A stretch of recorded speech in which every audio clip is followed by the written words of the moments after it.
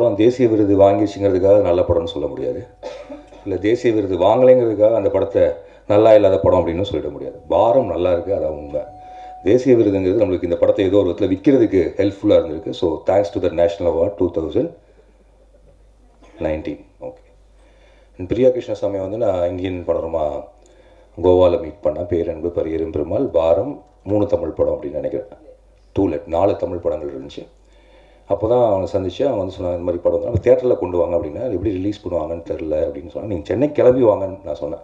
இவங்க வருவாங்களாம் நான் நம்பல. நான் அந்த படம் அங்கேருந்து கிளம்பி பொம்மாயிலேருந்து ஒருத்தர் கிளம்பி இங்கே வந்து ட்ரை பண்ணுறதுங்கிறது வந்து ஒரு இம்பாசிபிள் அப்படின்னு எனக்கு தோணுச்சு. அப்போ அவங்க கேட்டாங்க தேட்டரில் ரிலீஸ் ஆகுமான்னு. நான் சொன்னேன், கோவாவில் பார்க்குறதோட எங்கள் ஊரில் நல்லா படம் பார்ப்பாங்க. ரொட்டர்டாமில் எப்படி பார்க்குறாங்களோ, ஷங்காயில் எப்படி பார்க்குறாங்களோ, அப்படி தான் மதுரையில் இருக்கக்கூடிய மாப்பிள்ளை விநாயகர்களையும் மக்கள் பார்த்துட்டு இருக்காங்க. கொண்டு போக தான் முடியல, நடுவுக்கு டிஸ்ட்ரிபியூட்டர் தான் பிரச்சனையாக இருக்குது. உலகத்தினுடைய ரசனையை ஒத்து பார்க்குறதுனா தமிழ்நாட்டு திரையரங்கில் வரக்கூடிய பார்வையோட ரசனை என்பது உலகத்தில் இருக்கக்கூடிய எல்லா திரையரங்களும் பார்வையாளர்கள் எப்படி ரியாக்ட் பண்ணுறாங்களோ அப்படி தான் ரியாக்ட் பண்ணுறாங்க. இப்போ உங்களுக்கு ரொட்டர்டாமில் அருண் வந்து தமிழில் வந்து முதலாக நெட்பேக் ஏஷியன் ஃபிலிம் அவார்டு வாங்கியிருக்கு. தமிழினுடைய முதல் படம். ரொட்டர்டாமில் 8 ஷோவும் ஃபுல் அப்படின்னு சொன்னார். இங்கே போடுங்க 800 ஷோவும் ஃபுல்லு தான் ஆகும். அங்கே என்ன ரசித்தாங்களோ அதை விட 2 மடங்கு ரசிப்பாங்க. ஏன்னா நம்ம மொழியில் இருக்குது. ஒரே ஒரு பிரச்சனை, இப்போ இண்டிபெண்டன்ட் ஃபிலிம்னு சொல்லி, சுயாதீனம்னு சொல்லி, கஷ்டம்னு சொல்லி, லோ பட்ஜெட் அப்படிங்கிறப்ப தான் கொஞ்சம் டிஸ்ட்ரிபியூட்டர்ஸ்லாம் டவுட் வரும். ஓகே, இது மெயின் ஸ்ட்ரீம் படம் இல்லை போல இருக்குது அப்படின்னு சொல்லிட்டு. திரையரங்கில் ரிலீஸ் ஆகி மக்கள் பார்த்தாங்கன்னா அது மெயின் ஸ்ட்ரீம் படம் தான். நான் பாரத்தை நான் அப்படி தான் பார்க்குறேன். எந்த புத்திஜீவிக்காக எடுத்துருக்கோம், நான் விருதுக்காக எடுத்திருக்கேன், நான் அப்படி ஒரு ஷார்ட் இப்படி வைக்கிறேன், நான் எப்படி லைட்டை பண்ணுறேன், நான் எப்படி நடிக்க வைக்கிறேன்லாம் இல்லாமல் ரொம்ப ரொம்ப எளிமையாக, பணிவாக, ரொம்ப சுலபமாக ஒரு படத்தை வந்து நம்மள்ட்ட கடத்துறாங்க. எனக்கு தெரிஞ்சு ஒரு கலையில் ரொம்ப கஷ்டமான விஷயம் எளிமையாக ஒரு படம் எடுக்கிறதா.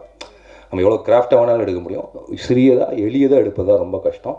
அது பிரியா கிருஷ்ணசுவாமியினுடைய 2வது படத்தில் அவங்களுக்கு வந்து அகப்பட்டிருக்கு. முதல் படம் கங்குபாயின்னு சொல்லி NFDC ப்ரொடியூஸ் பண்ணி எடுத்த படம் எனக்கு தேட்டருக்கு வரவே இல்லை. அப்போ NFDC எடுக்கிற படம் தேட்டருக்கு வருதோ இல்லையோ, தமிழ்நாட்டில் நீங்கள் ஒரு படத்தை எடுத்தால் தேட்டருக்கு கொண்டு வரலாம். அப்புறம் தமிழ்நாட்டு மீடியாவும் சரி, தமிழ்நாட்டு இண்டஸ்ட்ரியும் சரி, அவங்க சொன்னாங்க பம்பாயில் இப்படிலாம் சப்போர்ட் பண்ண மாட்டாங்க யாரும் அப்படின்னு சொல்லி. இன்றைக்கு வரைக்கும் என் படத்தை தமிழ்நாட்டு இண்டஸ்ட்ரியில் இருக்கக்கூடிய மெயின் நம்ம எல்லா டிரெக்டர்ஸ், ஆக்டர்ஸ் யார் படம் எடுத்தாலும் எல்லார் படத்தையும் பேசுறதுக்கு எல்லாரும் வருவாங்க. கிட்டத்தட்ட நம்மளுக்கே போர் அடிச்சிடும் உட்காந்து மிஸ்கின் திரும்ப அதே இவர் பேசுவார். கிட்டத்தட்ட எல்லாரும் என்ன டைலாக் பேசுவாங்களோ எல்லாத்துக்கும் தெரியும். பட் இருந்தாலும் கூவி கூவி கூவி ஒரு டைரக்டர் இன்னொரு படத்துக்கு போகிறதும், இன்னொரு டைரக்டர் இன்னொரு படத்துக்கு போகிறதும்.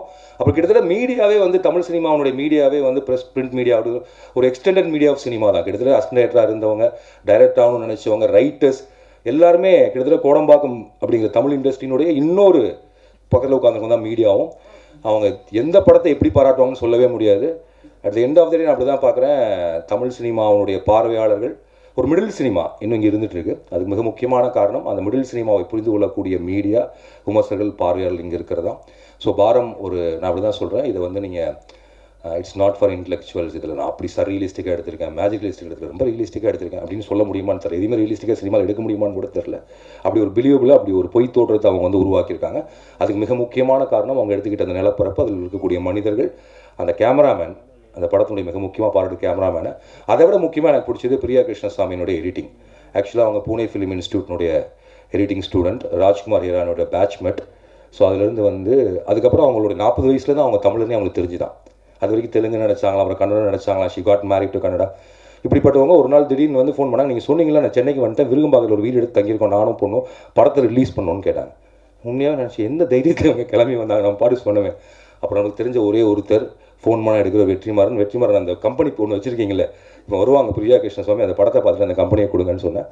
SP cinemas sir, thanks a lot. இது மாதிரி நீங்கள் வந்து இந்த படம் உங்களுக்கு என்ன நம்பிக்கை கொடுக்கணும், பாரம் மாதிரி படம், நீங்கள் ஒரு 10 கோடி ரூபா எடுக்கிற படத்தோட பர்சன்டேஜாக லாபம் அதிகமாக சம்பாதிச்சு கொடுங்க இந்த படத்தில் நீங்கள் நம்புவீங்க. பிகாஸ் 1 கோடி ரூபா போட்டால் 10 லட்ச ரூபா வரும், 10 கோடி ரூபா போட்டால் 10 கோடி 11 கோடியோ வருமானு எனக்கு தெரியல. ஸோ நீங்கள் தமிழில் 2 படம் தான் ஓடுது, 1 கோடி படம் இல்லாட்டி 50 கோடி படம், நடுவில் 8 கோடி 9 கோடிலாம் கஷ்டம். ஸோ எல்லா ப்ரொடியூசருக்கு நான் சொல்கிறது 2 விதமாக படம் எடுங்க, ஒன்று 1 கோடி ரூபாய்க்குள்ளே, இல்லைனா 50 கோடி ரூபாய்க்கு மேலே. ஸோ பாரம் அந்த வகையில் வருது. I feel it's going to be, நீங்கள் கரெக்டான ஸ்க்ரீன்ஸ் கொடுத்தா, தியேட்டர்ஸ் ஷோஸ் கொடுத்தா, அந்த வாரம் எனக்கு தெரிஞ்சு 5 படங்கள் வருதுன்னு நினைக்கிறேன். அதுதான் பிரச்சனை. ஸோ நான் எல்லாத்தையும் சொல்லிக்கிறது என்னென்னா, உங்களுக்கு வாகான தேட்டரில் வாகான காட்சியில் இந்த படம் ஓடாது, நீங்கள் கஷ்டப்பட்டு தான் போய் பார்க்க வேண்டியிருக்கும். தயவு செஞ்சு பாருங்கள். அப்படி பார்த்தீங்கன்னா அதுக்கு அடுத்த ஷோ கம்ஃபர்டபுளாக கிடைக்கலாம். So thanks a lot.